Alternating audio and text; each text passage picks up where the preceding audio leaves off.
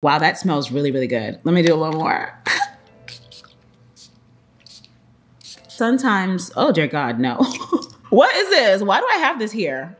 Why do I have this? Oh no, what's going on here? No, this color is a no. I'm gonna make it work, but it's a no. If I'm triggered in any way by someone's content, it does not mean I don't like you. It means that I am in touch with my emotions. I'm self-aware and I recognize where my triggers are.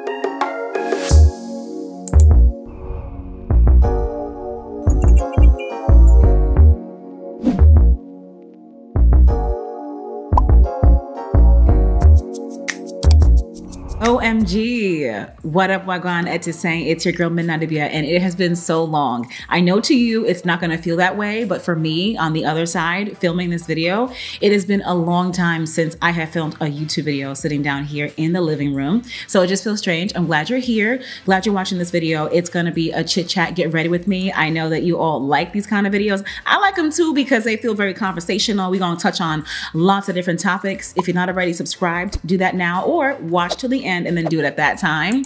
When I'm not here, I'm on Instagram, so follow me there. Also on TikTok, okay? I post 3 times a week, okay? So this is one of the videos during the weekdays, and then I also post weekly vlogs on Sundays, usually. I'm sitting in the living room in front of the window, and I'm horrified because look. The sun is acting a fool. You know, I used to film in my studio and the sun was getting on my nerves because it comes into the window. Now I'm on the back side of the house hoping for better results when it comes to the sun because I like to use natural lighting. I do natural and then perhaps an artificial light, but today it's just natural lighting and I like the way it looks, although some days it just does too much. Way back when, I said that we were gonna start off videos with fragrance and I forgot. We are still using the Nest New York Gold Nectar Eau de Parfum. So, yum and delish. Spray yourselves, ladies. We're not waiting for a special occasion. We are smelling, ooh, this is so good. I haven't sprayed this in a long time. We are smelling good, looking good all the time. For whom? Thine self. Is it whom or is it who? English majors, come through. That is so sweet. I love it. Fantastic, amazing. I've already got my e.l.f. lip primer on. Wow, that smells really, really good. Let me do a little more. That is so good. All right, what foundation do I have over here? Because you know it's a whole different situation in this kit. We've discussed this. The kit that I have in the bathroom is far different from what I have here. Let's do the NARS Advanced Light Reflecting Foundation. This is D3. What did I think about this color? I don't know. I cannot remember. Now, this is not gonna be a matte routine, honey. This is just right now, this is just a routine. But let's talk about some things, okay? So one of the things that I wanna talk about is money and the juxtaposition between having money, being able to purchase more than before, but then also trying to remain humble. In Texas, y'all say humble. I don't like that. You gotta use the H. Use it. It's there for a reason. So let's just jump into it, right? So I grew up in the struggle. I'm not here to compare struggles, but we struggled growing up, you know? And I'm one of the people who, honey, I was not immune to overdraft fees. This is the color D3. I was not immune to stuff like that. I was not immune to, girl, when I get paid, when I get paid, right? I wasn't immune to needing to borrow money and whatever. So now, oh yeah, this is the one that matches me perfectly. I should have gone a little darker, but that's okay. So now that I am in overflow, and obviously I thank the Lord Jesus that I'm in overflow, things are different and I can do a lot more. I can go a lot more places and I'm a lot more free, a lot more comfortable. And I am eternally grateful for that comfortability and flexibility. But with that, I've noticed is a burden where I feel like, well, I don't want it to come across like I'm showing off. But the fact is where I am is where I am. I can't hide where I am. And I also refuse to hide because of where I am. So they're different. Hide where I am, meaning still just, you know, don't do too much, don't buy too much, don't show too much, and then hide myself where I am too. And I refuse to do that because I am where I am because of the grace of God, obvi. And of course, because I work really hard. I mean, God can bless you, but if you ain't gonna do anything with it, then what is happening? You also have to put things in motion and get the job done. So, you know, I do think about that sometimes. Like, I never want to, because it's never my intention to be like, oh, look at me, look at what I'm doing, where I'm going, what's happening over here. Never ever my intention. But I am also sensitive to the fact that I know that it can look that way, but we have talked about this before in other videos where many times it's not that we have said, look at me, look at what I'm doing and what you're not able to do. It ain't that we said that. It's just that perhaps when someone is walking in their blessing, it can trigger someone else to feel inferior because they don't have what you have. So I always have to remind myself that it's all about my heart. So if I post something, if I posted it with the hopes of someone looking and being like, dang, she's doing the daggone thing, then my heart was wrong when I created the content. Then my heart was wrong when I posted the content. But if I post the content and I know in my heart the whole reason is just to show whatever it is I'm showing or do whatever it is that I'm doing, and it just so happens I'm in a BMW, it just so happens that when I showed it, I'm showing a Chanel bag, right? I didn't intentionally do this to make someone jealous, then I gotta let it go. I gotta leave it to God and just understand that it might offend someone, it might trigger someone, but when I posted it, when I did it, it wasn't with the intention to make someone jealous. And I say that because not often, but there are some times where I might get a comment like that I can tell the person is triggered. I can tell because I've done the work and I continue to do the work. If you're new here, I'm in therapy. I've been in therapy for 2 years. I think it's great. I think the smartest people are in therapy. However, I do understand that it costs money. I use BetterHelp. It's very affordable. I go every week. It charges my account and I live, but I need it. Like everyone needs it. Whether you're busy, poor, rich, comfortable, flexible, doesn't matter. Everyone needs therapy to me. If you can afford it, I think you should do it, right? And I did a video on all of that. I recognize that sometimes people are triggered whether or not I intended to trigger them. And that's not just me, that's everyone. We may trigger people and not even realize we triggered them. And it's like, I mean, obviously my position is more like, well, I'm sorry, that wasn't my intention, right? You might be like, screw you, I don't care, that's your business, right? So I say that because I do find myself sometimes, this is the Maybelline Superstay Active Wear Concealer. What shade is this? 45. Okay, I say that because, oh no, what's going on here? No, this color is a no. I'm gonna make it work, but it's a no. Like how? I say this because I've gotten comments, not a lot, here and there, like, oh, did you have to show the car? Oh, whoa. One time somebody was like, okay, so are you showing us the car or your nails? And I'm like, both. The hell? I'm sitting in my car that I worked hard for. I'm not gonna hide it. Like I'm driving a BMW. Like, what do you want me to do? You see what I'm saying? And it's just like, I could easily let stuff like that make me hide how God has blessed me, but I refuse. Because number one, when I see somebody doing good, in my definition of doing good, everyone's definition is different, right? You might not want a luxury vehicle, and that's fine. This is not by force, you feel what I'm saying? But when I see somebody doing good, by my definition, it's motivating, it's encouraging, and I like things that look nice. So even with my house, how I dress, everything, I like things that look nice. Aesthetics are cute. And if people don't like that, then that is everyone's prerogative. It's like, are you kidding me right now? Or, like, I'm just laughing because I'm just thinking of some of the things that I've seen, and I understand. I'm not laughing at people. I'm just laughing because I understand being triggered, but you have to check that. You got to check that at the door, because what in tarnation, you know?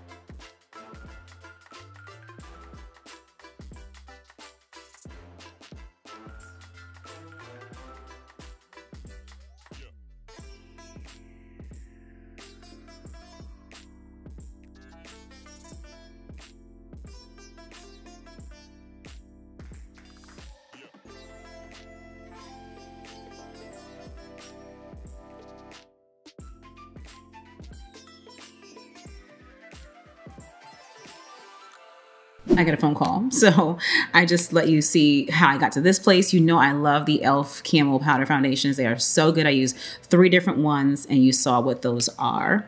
Now I'm gonna do my eyebrows using the Lip Bar Exact Arch Micro Brow Pencil. And let's continue the conversation. So I recognize that certain things are triggers for people. Actually, now that we're talking about this, I saw a few comments from people who were triggered when I kept talking in my video using the Fenty foundation, when I kept mentioning that it felt like the shade was too dark for me. And I can't lie, off rip, I was offended. But then I had to think about it, and then I felt what people were trying to communicate to me.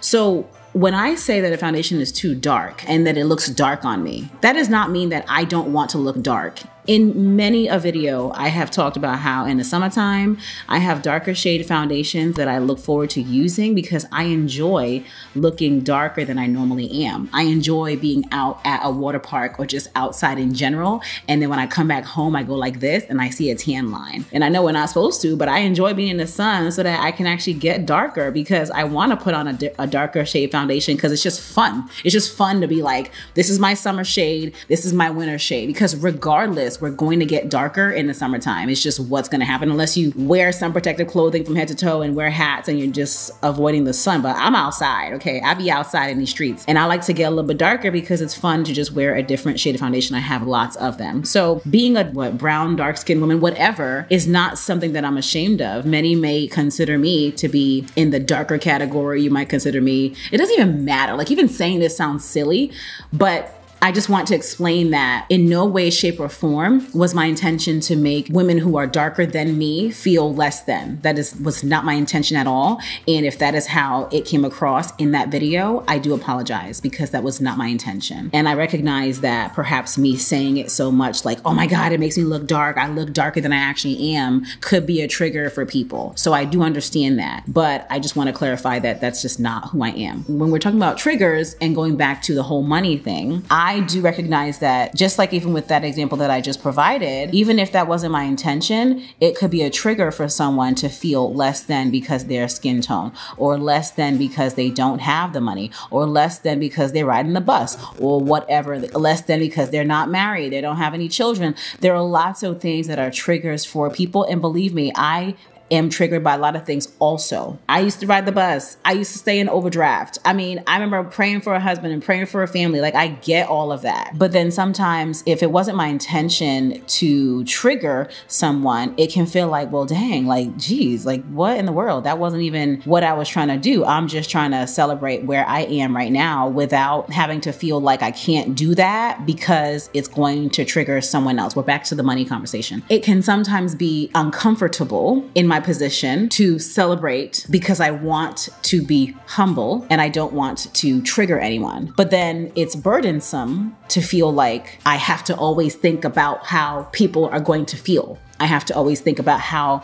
my audience might take this piece of content because I don't want to come across as boasting. Like I said, it's a very peculiar juxtaposition between the two because I want to, one, be true to myself and celebrate what God has done, but then of course be mindful of how it might make other people feel. I cannot please everyone. I am certainly not a people pleaser. However, I think a lot, okay? I'm an introvert, I'm very introspective. So I think a lot about things in general. So I just want to talk about that. I don't even believe that we came to a period. I don't even think we came to a full stop on that topic. To me, it just felt like a stream of consciousness. Okay, so there's that. So this is a different topic that I want to add on to here because it does relate to money, but it's different. And I got some questions about when to start paying taxes as an influencer. And of course it relates to money. So let's just jump into it. And I think it'll be interesting for those of you who even aren't content creators, but are just curious. So when I was not full-time, I was not an LLC. I was a sole proprietor, sole prop, and I was working a full-time job, a W-2 job. All the income and expenses that I incurred with my content creation business were filed with my personal taxes. So I'm not an accountant, but I was still, I mean, when I started to make substantial money, right? Like, I don't remember how much it was a year, but come on, like, you know, enough. Then I told my accountant and then she would ask me for the expenses and the income that I was making. Now, this wasn't 5 years ago. I started doing that maybe what, 3 years? Ooh, no. I've been in LLC for 2 years, so maybe 4 years ago. And actually, I was in the loss on paper. It was in the negative in terms of what I earned and from the side business, what I earned and what I spent. So I actually got money for that. So when you start a new business and you are in the negative on paper, you actually get a tax benefit from that. But I was filing as a sole proprietor, not a business per se, but certainly making extra income on the side. You do still need to file that. When do you file it? At how much income do you file it? Talk to your accountant because I don't know. I don't I don't know. You do want to make sure you are claiming, you're claiming it and stuff, because, if you get paid $1,000 from ABC Corporation and they report that they paid you and you don't report that you got that money, you're in big trouble. So it's just always important to report that. And if you're in the negative on paper, you actually get a benefit from that with your taxes. So there's that. And I recently got an accountant. Well, I've had one, but one that actually understands what I do. That was recent. We used another woman, she didn't understand what I was doing. So it just made more sense to go with someone that understood content creation, influencing, whatever.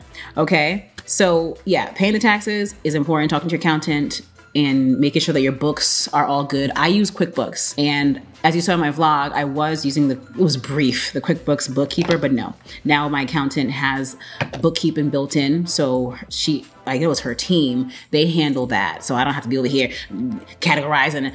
No, I don't have time. Nope, I don't have time. I scan my receipts, I keep track of those, and everything else, the bookkeeper bookkeepers are handling that. I just do not have time. I gotta focus on content creation and managing my schedule and contracts and emails and whatever. I do not have time to be categorizing expenses and income. I mean, I do record my income in QuickBooks, of course. I do monitor, I do label, and I do categorize my mileage. That's important because I'm the one driving the car. But all the other stuff, bookkeeper, very, very important. Very, very, very, very important. So another question was, how do I keep track of what I've made quarterly and monthly? Well, not all of my income is through sponsorships. I did do a video where I explained to you where my income comes from, the different streams of income. So make sure you watch that video. But how do I keep track of it? I can see all of it in QuickBooks. It's not categorized by type, I don't think, but maybe when I pull my profit and loss statement, I would have to look into my reports. Perhaps I can see what came perhaps from sponsorships or from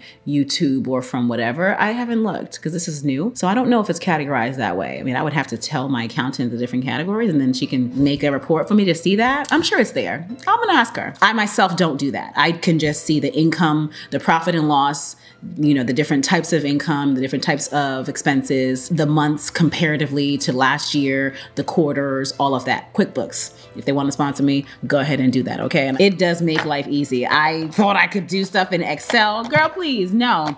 You're gonna waste your time. Don't be trying to do stuff in Excel. The devil. It ain't gonna work out. Excel is not gonna get you what you need. You need something automated. It's just great. You link all your accounts to it and it pulls everything in, and then someone, the bookkeeper, or you, if you wanna waste time, needs to go in and categorize everything, fix everything, do all this. Who has time? You are the talent. You need to work. Hello? You need to be working, not over here doing accounting duties. Like, who's doing that? So just wanted to touch on that. But I feel like the conversation was a little bit spotty because I got a phone call. But I want to know in the comments below what your thoughts are when you see a content creator doing well. I put that in quotes because doing well is relative. Somebody might not, I'm not gonna go into it. We are all adults. Do you feel triggered? Because I've also talked in a weekly vlog or 2 or 3 or 4, even on IG posts, about it being okay to unfollow or mute someone for a period of time if you feel triggered by their content. I do it all the time and I have the right. I'm not gonna ask anyone for permission. I'm going to do what I need for myself. So if I'm being triggered by somebody's content, whether it be home content, family content, marriage content, fashion content, travel content, whatever content, fitness content. If I'm triggered in any way by someone's content, it does not mean I don't like you. It means that I am in touch with my emotions. I'm self-aware and I recognize where my triggers are. If that is my experience, then I'm going to mute or unfollow. And again, it doesn't mean I don't like you. It means that I'm in touch with my emotions. I am self-aware and I'm doing what I need. End of story. So I also am a proponent of understanding self and what self needs and then doing just that. I'm never the kind of person to be like, oh, you don't follow me. Oh, you don't be commenting. Where you at? You hate this. No, everyone should do what's best for them because best believe I'm gonna do what's best for me all the time, every single time, So in that aspect, I do think that it's very healthy to assess on a continual basis to say, how is this content making me feel? If she puts a $1,200 Sephora haul title up and it makes me feel inferior, was it her intention to make me feel inferior? Or is this a trigger for me because I am in a financial strain? And I understand financial strain. Like, that is a fact. But of course, I wasn't on YouTube when I was in financial strain. So I get that. But anybody who knows me in real life knows that. So that's why I go back to the, was this her intention to make you feel inferior? Anybody? If I watch a video and I feel like, dang, I wish I looked like that. What the hell? Right? Like, was it her intention to come on here and make me feel bad about myself? No, but that's how I'm feeling right now. So now that I have this information, I've gathered this information, what am I going to do about it? That I think is very important in this day and age for us to assess and to make a choice based on what we need. Again, don't think I came to a stop sign with that. Don't think that I think I'm on a bridge with this. I don't think that I came to a full stop, but I just wanted to have this conversation because it really could go either way. Something being intentional or something really just not. And then the way we took it. I'm not one to gaslight. I do not like being gaslit. We talked about it on IG stories recently too, where I'm just like, to hell. I don't like the whole apology of, if I made you feel that way. Lies! You made me feel that way. So now where's the apology, right? Like earlier when I talked about the whole dark skin stuff and how some people were offended by that, that wasn't my intention. So I'm not gonna say, if I offended you, then sorry. Obviously I did.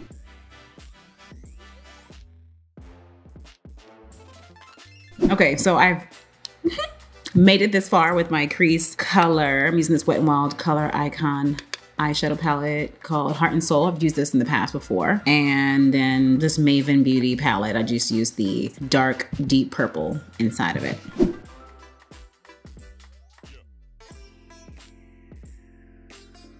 I have been doing the natural look for a long time, and I be forgetting the halo and the cut crease and the whatever and the whatever. Comment below and let me know if you have been doing more simple looks lately, because I know I have, okay? So I've done this look before. I have, you know. And this is Rare Beauty Luminizer. But like I said, I don't know if we have really put a bow on this conversation. It was really scattered, but comment below and let me know what your thoughts are on it. Again, it's not in an effort to be offensive in any way, but just to share what's on my heart and how I've been feeling. None of it is offensive to people, although I can't control that. And if and when I do offend, I'll address it from there. I'm not gonna walk on eggshells at all, but I do understand the idea of understanding where people are. There is something to be said about that, to be able to say, I understand that this was offensive to you, and I'm sorry that was not my intention, but this is my reality. So I'm not gonna hide that. You see what I'm saying? So yeah, praise the Lord, and let's finish up this look.